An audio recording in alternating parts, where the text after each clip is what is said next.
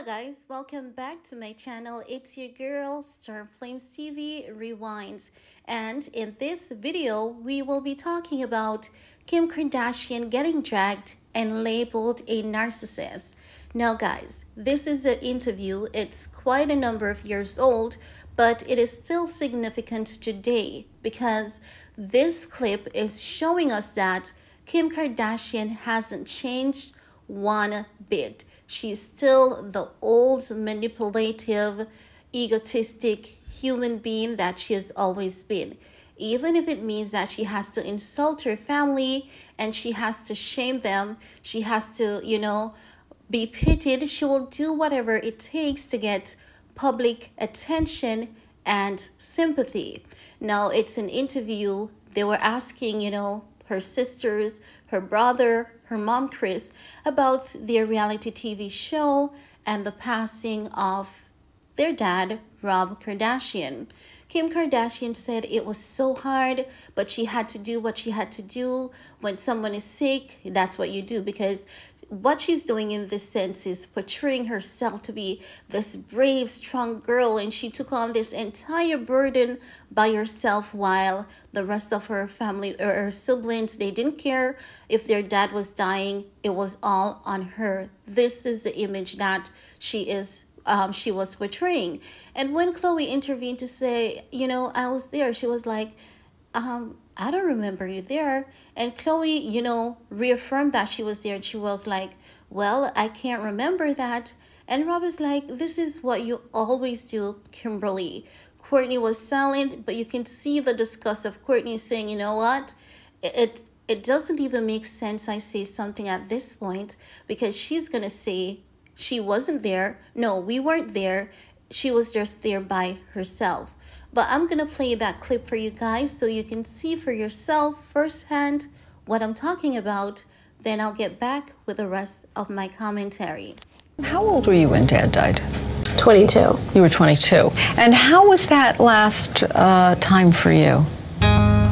It's like when someone's sick, you just do what you got to do and take care of them. And I think I handled it really well. I spoke at his funeral. I don't think any of them would have been able to. I was pretty together. I worked in his office.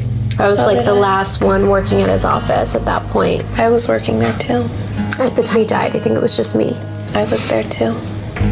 Oh, I don't remember, but I don't, because I would always leave to bring him lunch, so I really don't remember that. I thought the last...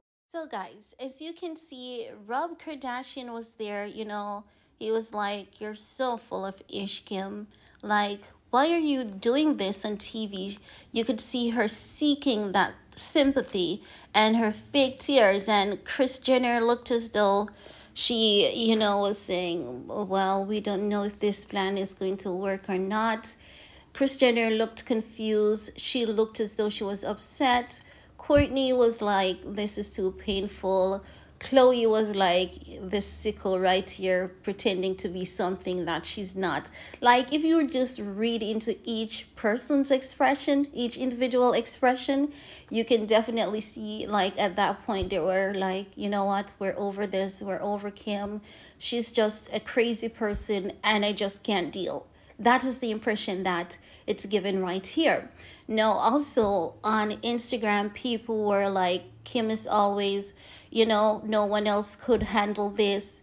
That is a narcissistic trait. That is what people on Instagram were saying, and I honestly support and believe that is exactly who she is. Until this day, we see her doing the same things. We see her playing these mind games with the media. She's doing it to Ye West, and she's using her kids to manipulate Ye West. If you remember that interview, she was crying, saying that Ye West is a horrible dad, when we all know that that is not the case.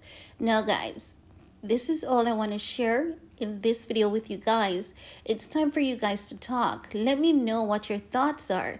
Do you see where it is lining up that Kim Kardashian a few years ago is still the same woman, irrespective of so many years being passed? There's still no level of maturity to say, I'm going to cut out this level of narcissism. I'm gonna treat people like people who do have feelings. I'm gonna treat people like how I want to be treated. So I want to hear from you.